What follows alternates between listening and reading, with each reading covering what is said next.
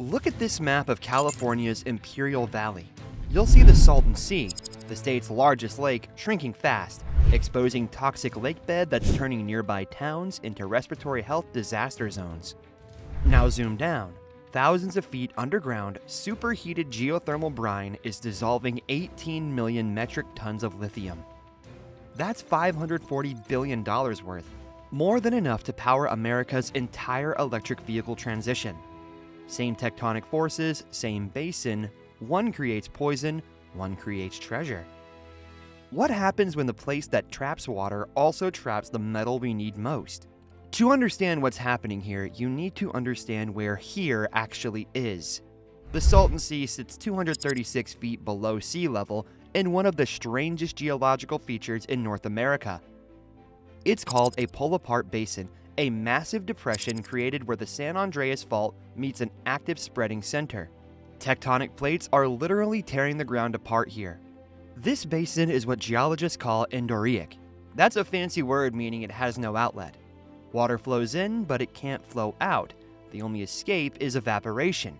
And deep beneath the surface, superheated geothermal brine, cooked by the same tectonic forces that created the basin. Now, here's the crazy part. This lake shouldn't even exist. In 1905, engineers were building irrigation canals from the Colorado River. They lost control. For 18 months, the entire Colorado River poured into this basin. By the time they stopped it, they'd accidentally created a 350 square mile lake in the middle of the desert. An engineering disaster that would take a century to reveal its hidden value.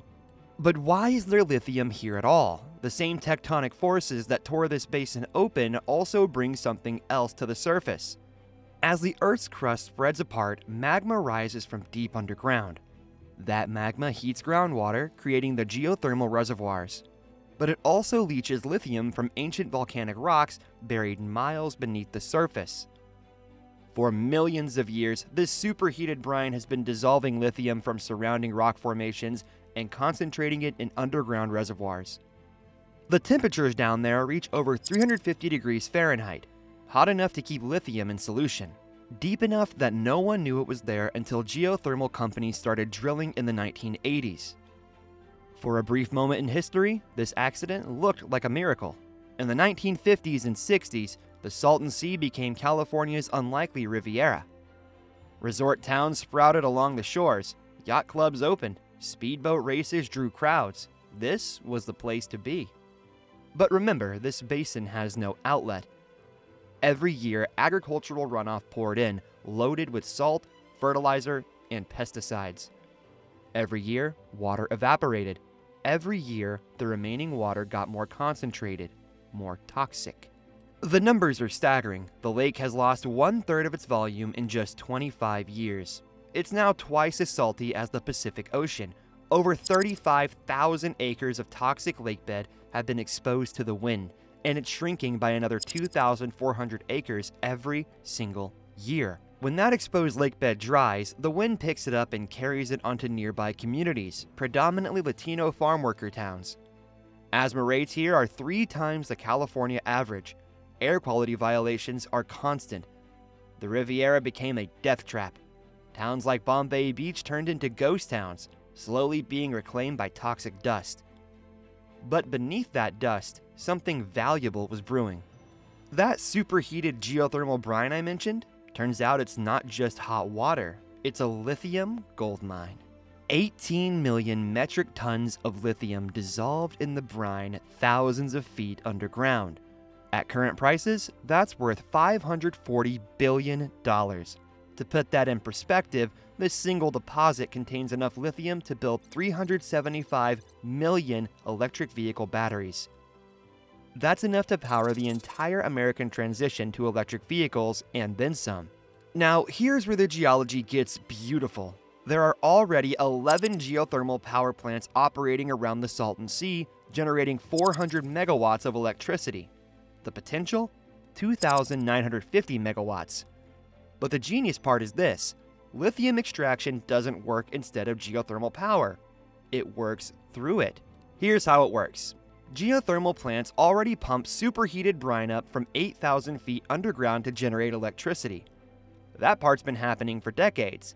The new technology is called direct lithium extraction, or DLE. Before the brine gets re-injected back underground, it passes through a chemical process that selectively captures lithium ions while leaving everything else in the water.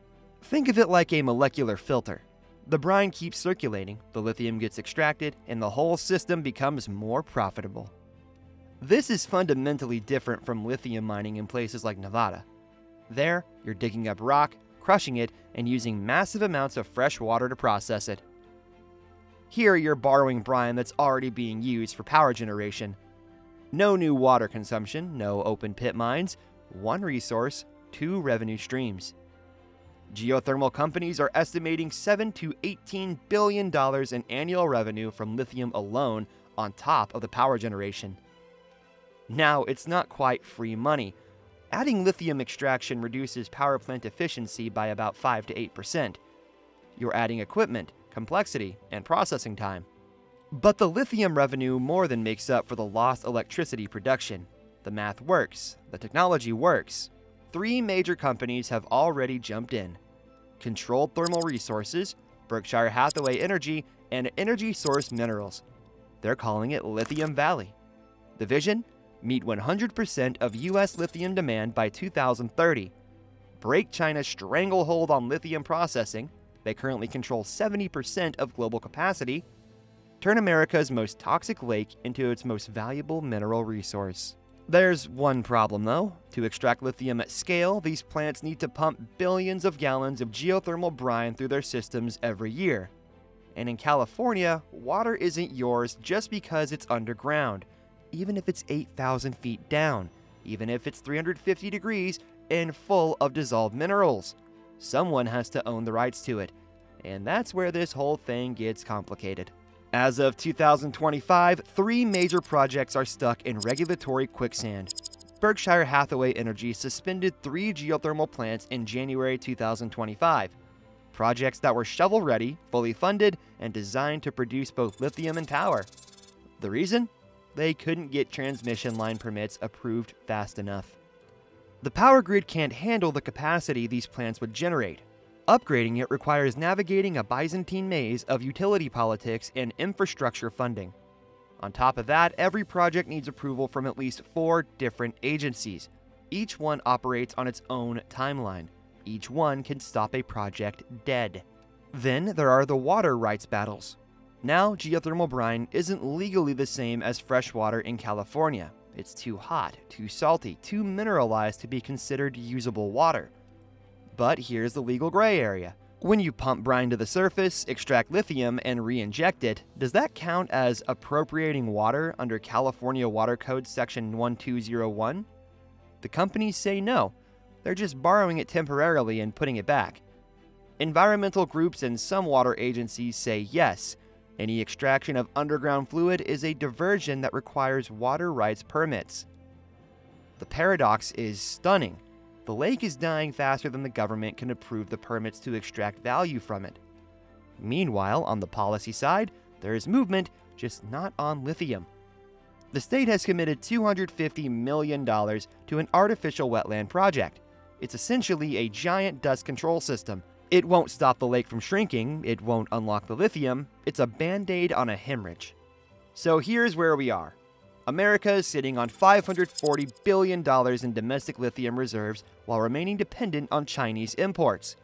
The geopolitical stakes couldn't be clearer, the economic opportunity couldn't be bigger, and yet nothing is moving. So where does this go? There are really 3 paths from here. Path A is status quo. The lake keeps shrinking.